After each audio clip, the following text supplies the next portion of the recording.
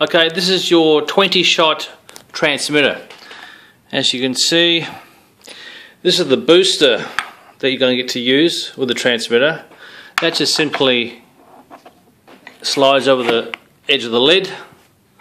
Make sure you connect this up to your antenna, and always make sure you have the aerial attached before you apply power to it.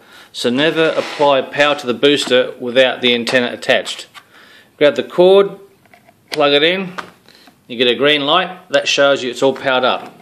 Now you can turn on your transmitter.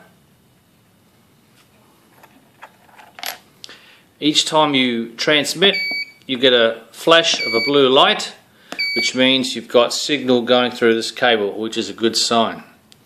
Arm flashes a couple of times, unarm flashes a few more times, range test, then you let go. So each time you push a button, you'll get a flash. That's what you want to see. You want to make sure you got your power on and that you're getting signal to the booster. Other than that, everything will be fine. Turn off and unplug the power.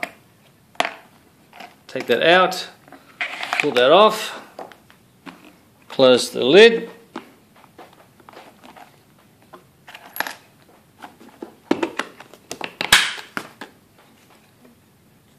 and that's it.